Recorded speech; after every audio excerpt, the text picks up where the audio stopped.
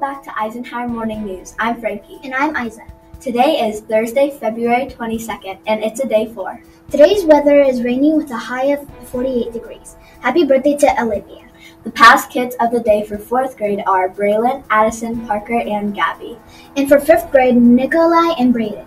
Today's lunch specials are mashed potato and chicken bowl, cheese stuffed breadsticks with pizza sauce, spicy chicken sandwich, boneless chicken wings with or without honey barbecue sauce. Reminder, our book drive is still going on until February 29th.